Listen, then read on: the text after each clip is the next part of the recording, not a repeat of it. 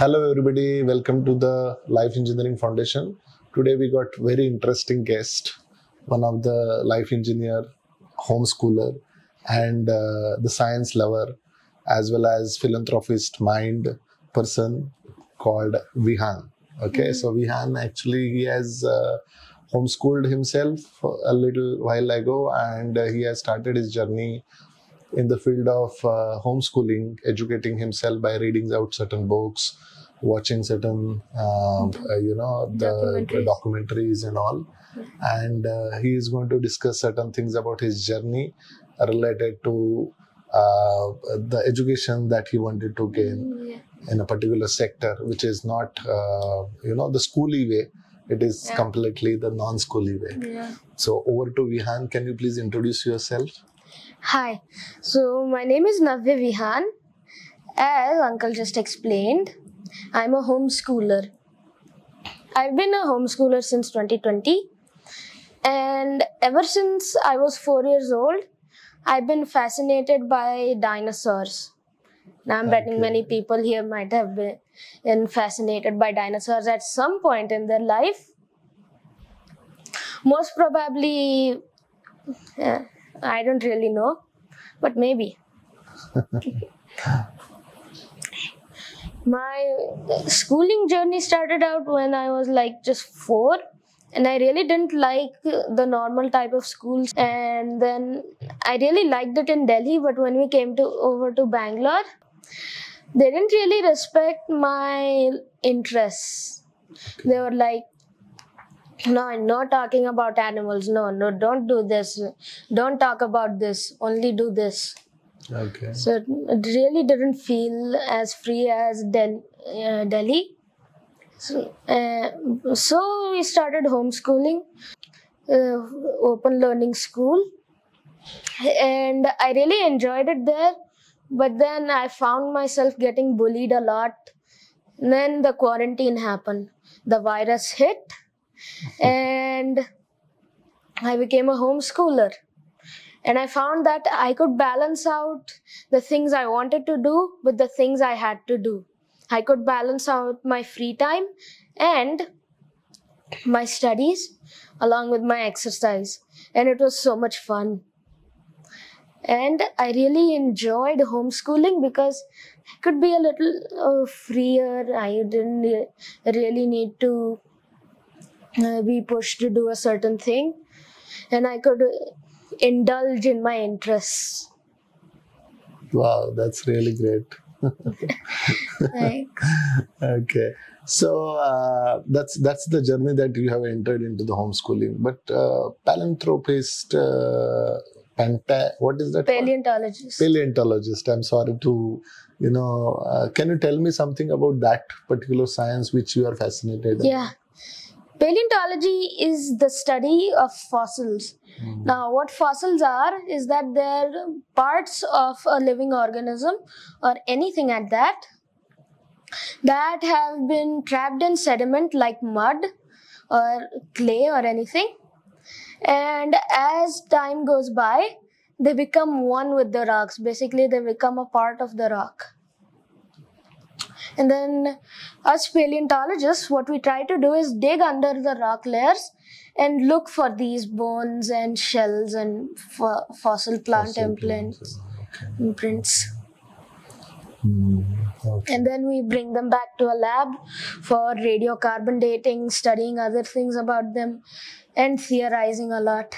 Okay. And that's how you'll come to know that how many years back the rock formation might have happened. And the evolutionary theory behind that and many other things. Okay. But for paleontology to happen, you need to know geology and biology. Those two subjects are very important. Okay. Geology is the study of the earth. The rocks. Yeah, the rocks basically. Yeah. And if you know all the rock layers, you'll know which types of fossils will be found in those layers. Basically, the rock layers are a film through time. Okay. And for a biologist, well, it's obvious. Dinosaurs Yes. and other things. Okay. What would be the possible reason that the dinosaurs have got extincted? Such a big animal. What is your lookout? Okay, my lookout would be, I'm siding with most of the scientists here. Okay, but dinosaurs were basically killed by this huge meteorite. This massive extinction, there was acid rain, many asteroid chunks falling, and India just blew up. It just blew up like a bomb with all the volcanoes in the Deccan. Okay. So that might be the reason that the whole population of the dinosaurs got extincted. But not all of them. Okay. Birds are still around. They are dinosaurs. They are dinosaurs. They are the families of the dinosaurs. Yeah. Can you tell me something about the synonyms that you are finding from the dinosaurs to the birds, particularly which category of the birds? Which category of the birds? So, ratites or ostriches and things, those are the closest things to dinosaurs that we have. Oh, okay. Because they are known as paleonates, basically the oldest branch from birds that branched off from other more dinosaur-like birds. Okay. But if you want the oldest bird, just go to Germany. Okay. Archaeopteryx. Okay. I'm sure many people have heard of Archaeopteryx. It's a very old fossil, very beautifully preserved. If anybody gets the chance to go to London, go to the Natural History Museum there. Okay. You'll see the beautifully preserved fossil in what is known as a Lagerstätten. It's a German word which describes sediments from the bottom of the sea. Okay. And those preserve many things. Okay. What was once an ancient sea is now Solnhofen, Germany. Oh, okay. Few more things I just wanted to tell you regarding the common problems that India is facing currently is like we are purchasing almost like 4 to 5 million barrels of the crude oil from Russia and many other countries, and the crude oil is going. We have to dig it up from the very deep layers of the earth crust, and I think we have discussed before the camera that basically the oil is getting generated because of the fossils that has buried over the years. That has been buried maybe over the years. Hundreds of thousands of years back. So in India, we do not have that much amount of oil, basically. So do you have any idea that how such kind of oil can be explored, and which particular portion of India you might be thinking that the oil explorations would be more? Kashmir. Yeah. See, most of the crude oil that we use today came from ancient forests from the Carboniferous. And those trees weren't like modern trees. They were trees that didn't have wood. And since there were no bacteria that eat dead wood or dead plants, slowly the plant would just decompose or burn, and the charcoal would be buried. And since Kashmir has a lot of this period's geological history, we can find a lot of crude oil there. Okay, so if we do the exploration instead of the deep sea near to the peninsula and all, if you do the little bit exploration in the Kashmir areas or Ladakh areas, during that particular places, the chances of getting the crude oil will be quite more. Yeah, because the time when crude oil was formed, the rest of India wasn't really a part of it. Only Kashmir. Okay. Because the rest of India hadn't really come up from the sea yet. Correct, okay. And actually India is part Africa because when Pangaea broke up, India was a chunk of Africa and Madagascar. So really, thank Africa for just letting us have a huge continent. So actually subcontinent. But I prefer to call it a continent because it's been there in the sea for a long time. Yes. So You see a lot of similarities between Indians and Africans basically because of that detachment of the continent's part. Yeah. So how do you describe that particular thing a little bit more? What are the similarities are there when it comes to the geology, when it comes to the habitat of the different animals, Yeah. and maybe for example, the kind of trees and the plants and the birds that we are having. Yeah. Actually, the one thing that Africa has given the most are the environments. Okay. Pangean Africa was a dry, almost subterranean looking part of the earth. And if you go back to India's geology, India was actually like that. Oh, okay. And modern differences between Africa and India, they're very few and far between. Okay. Because the rainforests are borrowed from the Congo, because in the center of Pangaea, or at least in the Jurassic, when India was still attached to the African continent, the Congo was a thing. Okay. So we have forests from there. We also have some deserts. And over time, as Africa has shifted towards a more dry savanna type habitat, so have many swaths of India. Okay. Basically, they're evolving at the same pace. Okay. Okay. It's not just that animals evolve, even continents evolve. Okay. Okay. So let us talk about certain birds, because bird is like can you tell us something about the national bird which is of India? About peacocks. They are getting extincted, and there are so many other birds, beautiful birds, that are getting extinct. That are going extinct slowly.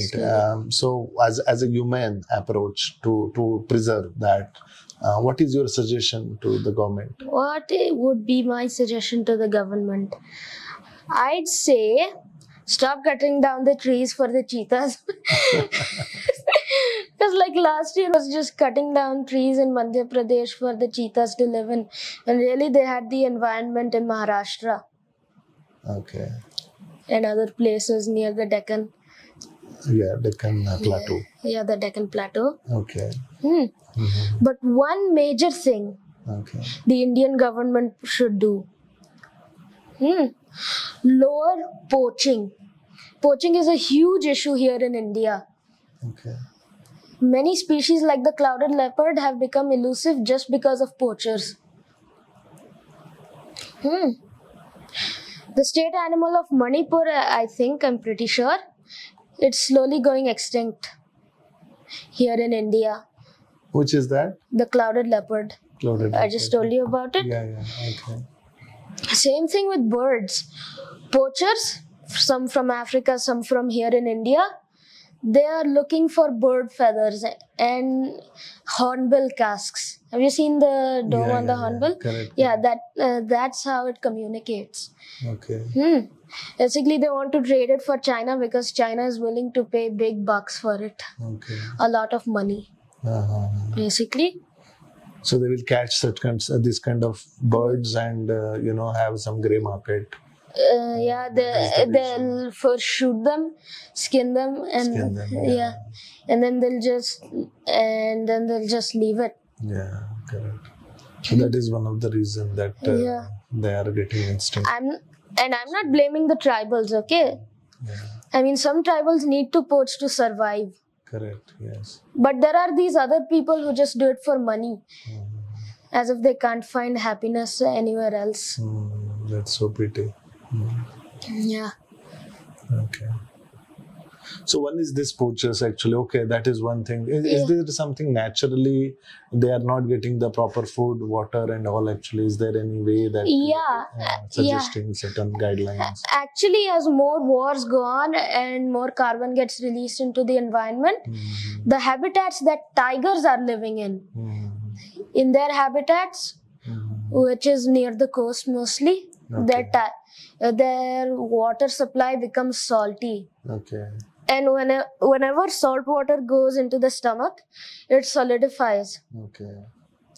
basically leaving the whole body dry, and Dry, yeah. and nothing will be digested, Correct. leading to Yes. death. And slowly more tigers are going extinct. Correct. Yeah. Black market poaching is also a huge issue for tigers. Mhm.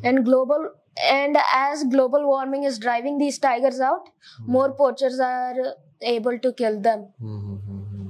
Correct, because they don't have space to hide. And Yeah.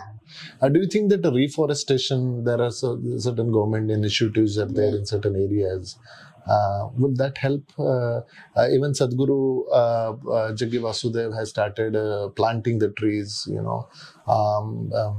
So many people, they have invested a certain amount of money from the Life Engineering Foundation. We have also donated few certain donations. Yeah. But one thing you must remember before donating the money, you must ask the department if they're planting the trees native to that forest. Okay. Because usually here in India, people plant trees like apple trees, mango trees that aren't really native to that environment. Okay. And slowly that is killing the environment itself. Okay. So what is your idea of reforestation? How do you do that? So study the local flora that you can see. Find a few fallen seeds and then replant those. Okay. Rather than taking some foreign plants and plant it there. Yeah. So that it doesn't become an invasive problem. Correct. Okay. Actually, India has a huge problem with invasive fish. Okay. Especially the tilapia. Can you tell me something about it? I really don't know. Okay. Yeah. So it's a fish found in Africa. Okay. That was brought here to India because they really liked the taste when Indian traders went to Africa. And nowadays they keep these guys in big farms, big fish farms. But sometimes they escape into the wild and they start eating everything in their path because really nothing is adapted to them. Okay.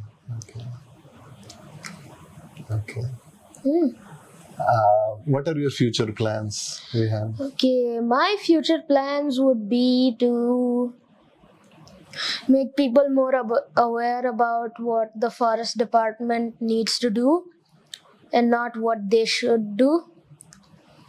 Okay. And I also want to help the field of paleontology when I grow older. Okay. Because really not many people show that much interest into it. Okay. I mean, sure, people like dinosaurs here and there. Right? Like the child says, "Oh, look, there's a dinosaur." But not really that many people go into it like full on into the studies. Okay. So I want to make people more aware about these unknown stories, not the non-dinosaur stories. Yeah. Otherwise, the current animals will become extinct and they will become like dinosaurs for the next 10 generations. Same. Yeah, Correct. We'll basically become the dinosaurs. Yeah. We were once a dominant species and then we'll go extinct. Yeah. So that kind of nature should not be prevailed. Yeah. All right. Okay. So, yes, such a bright child. Thank you so much, Vihan, for, exploring such a valuable knowledge. Let me tell you a few things. Whatever Vihan, just within just 10 minutes, I'm with him since last 5-6 days almost. Yeah. And I'm sure that you would love to come here and stay with us for a little more time to have such kind of experience. Yeah, definitely. Yeah. So what I'm saying is, learning into the school just the biology as a different subject, geology as a different subject, geometry or the geography, what we call it as African continent, Indian continent, or the subcontinent and all. So instead of learning different subjects, how the subjects, correlate with each other to create, the new doctrine for the society, for the people, for the environment, what we are living into. and what kind of problems that we have faced, or certain other species they have faced, and what can be the solutions for today, so that they cannot be the problem for tomorrow. So those kind of things. A little child, what's your good age actually? 12 years old. Okay, so 12 years old person, homeschooled, unschooled, whatever you call it as, is giving fantastic answers. It's wonderful. It's a talent of India. Going to the school, particularly bullying them, getting fragmented knowledge of the individual subjects are killing the talents of India, I feel. And this is one of the best example which you can see. He has been bullied. He has been, I would not utter the word harassed, but majorly, focused majorly only on the particular subject and the curriculum, would definitely, curtail his knowledge and the wisdom. What are his aspirations, dreams that he really deserved to have it in his life. And I really, wish the God that, or I really feel that the nature should give you that kind of opportunity. India being a free country, you should do whatever you want to do, which is good for the nation, which is good for the society, people, and the upcoming generations altogether. Thank you so much for listening so patiently. Thank you so much, Vihan. I would like to thank his mother also to facilitate him to come up here and to engage into all this. I know the journey of Vihan, his mother, is not the straightforward like other children, like going, school going children. I would really thank her mother to, really thank to his mother to take such, firm decision to make sure that such talent remains. Thank you so much. See you in the next video. Bye-bye. Bye.